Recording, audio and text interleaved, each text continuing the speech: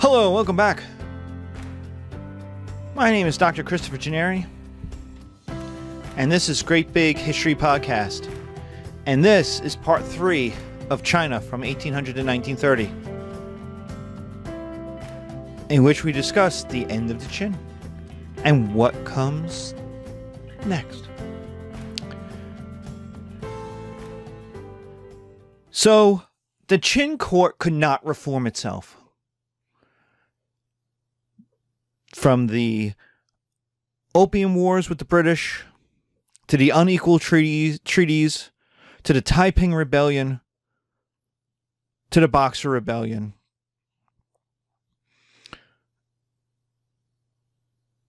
the Qing court was too stuck to its conservatism. It couldn't save itself. It couldn't save China. There would be no constitution, no parliament, no limited monarchy. Because of the Dowager Cixi, China could not be Japan, and it could not be Western.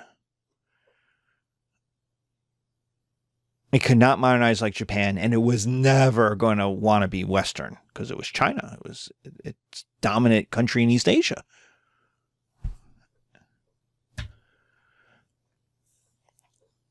And so the talk becomes, if the Qing court can't reform China, do we really need the Qing? And that's where our next important heroic figure shows up, and that's Sun Yat-sen. He is a leading constitutionalist reformer. He believed he had a statement of nationalism, democracy, and people's livelihood. He becomes leader of the Revolutionary Party, the Tomenghui, and later becomes the leader of the Nationalist Party, the Kuomintang, of which we will talk about especially in future episodes. So for 10 years, the Qing court continues after the Boxer Rebellion, but it's spent. The emperor is in seclusion, playing with his toy trains and his clocks. He dies in 1908. In his 30s. Maybe he's poisoned? I don't know. Empress Dowager Cixi also dies in 1908. And another child emperor, so this is the very end of the Han, another child emperor comes to the throne. In 1911, a revolt starts in the south. Again, another Ming-style revolt. This one in Hubei. The same place, I believe it's the same place the Ming revolted from. So again, it's like the Ming. It's like the Taiping. And the goal of this is to throw out the Manchus, democratize government, or at least make it a good democracy for the Han. You know, because the Han are 85% of the population. So they get democracy and the minorities get whatever the Han give them, was the idea. Like, so here's the thing. When you talk about democracy, you're talking about the rule of the majority. And if you vote along ethnic lines, that means minorities will never win. So we should understand who they're talking about democratization for. So it's throwing out the Manchus, the foreigners, democratize the government, at least for the Han, and modernize the economy. Problems for the Qing during this 1911 revolt was 15 provinces. Remember, they were allowed to make their own armies. Declared independence of the Qing. You got warlords that had control of money and of their own armies. The most important of these provincial warlords was a guy, Yuan Shikai, Shikai. He controlled Beijing, and he wanted to be emperor. Democracy? Nah, democracy, you need to get elected. You need to be popular. This guy doesn't want that. He wants to be emperor. And because he controlled Beijing, he basically overthrew Sun Yat-sen to become the second president of the Republic of China. So in 1911, there's a revolt. The emperor steps down, thus ending the Qing dynasty. Sun Yat-sen is elected president. And a short while after that, he steps down so that Yuan Shikai could become emperor, could become the second president who wants to become emperor. But Sun Yat-sen was playing the long game. He wanted to reunite China. He needed to deal with these independent warlords. He needed an army to do it with. He didn't have one on his own. And so he needed allies. And so this was a way of getting allies. In 1913, a rebellion called the Second Revolution begins against the Republic of China. It declared Sun Yat-sen's party illegal. And Yuan Shikai was basically made king of China. Not yet emperor, but a king in China.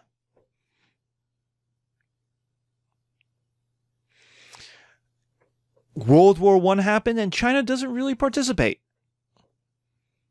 The Japanese conquer the German towns in China.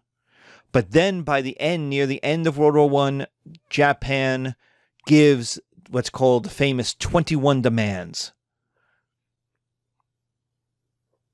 to Yuan Shikai and basically demands China become a protectorate. It's 21 demands that if accepted would basically make China into a protectorate of Japan, into a colony.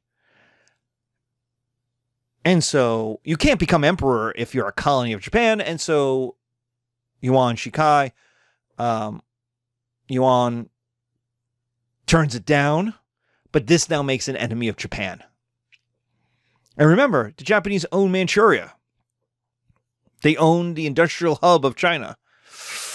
So that's a problem. In 1915, Yuan declares himself the Hongxian Emperor. The Hongxian Emperor. China immediately falls apart. And this tells you just how bad the Empress Cixi had done. By the 20th century, no one wants an emperor anymore. They don't want that government in any form. They want a republic.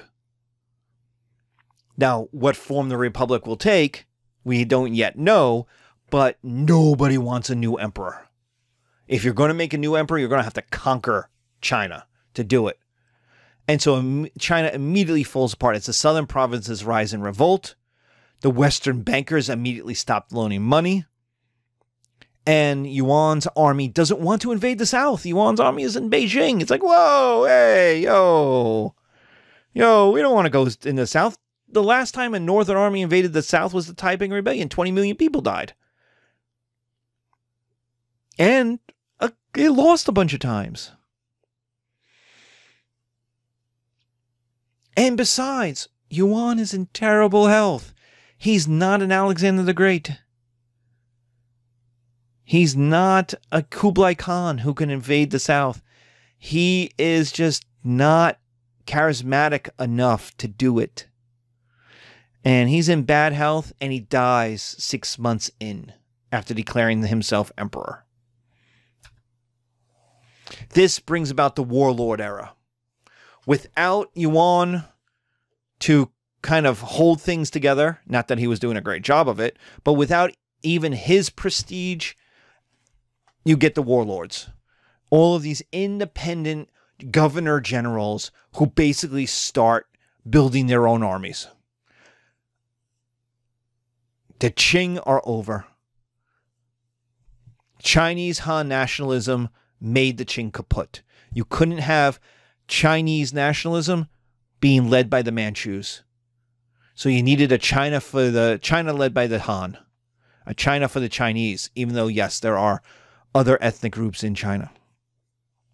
But this is going to be a very Ming concept.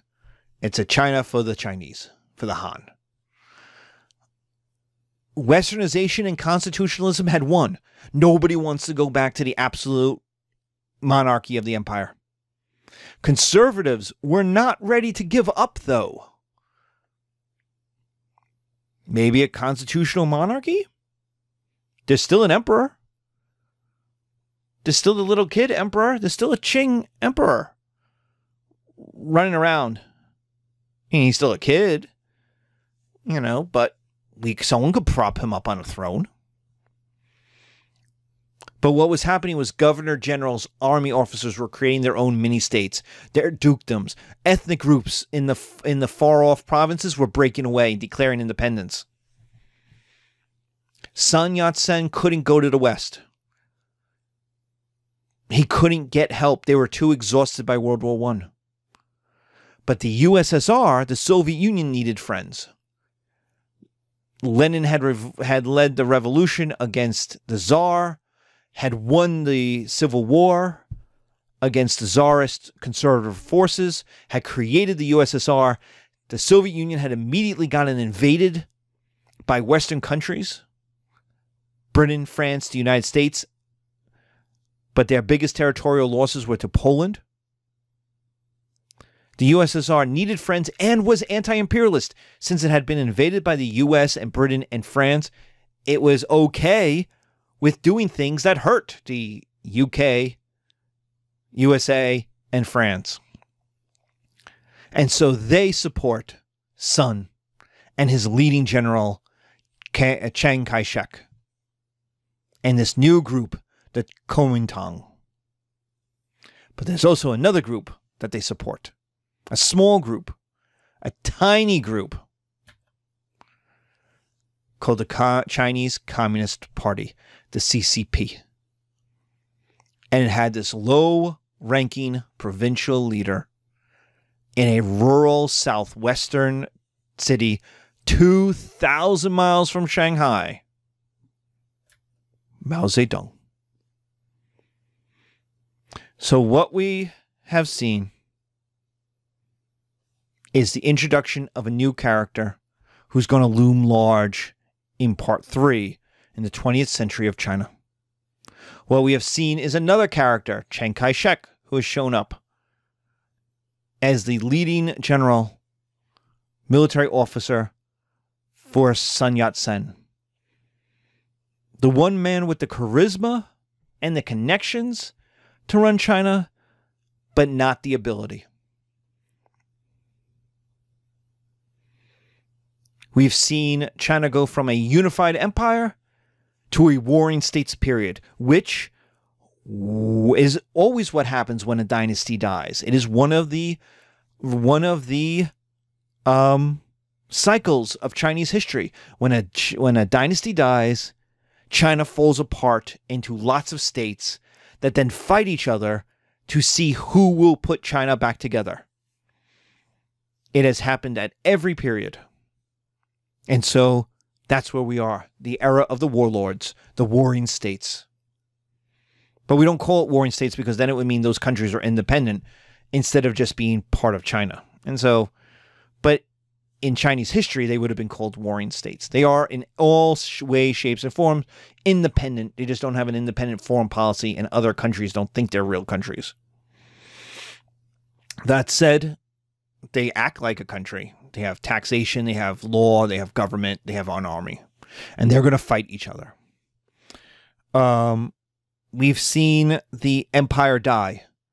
Cixi dies in 1908. The emperor dies in 1908. A new child emperor takes over in 1908. And he's overthrown in 1911. Nobody really wants an emperor anymore. And so the question is, what kind of government, what kind of China will win, will succeed?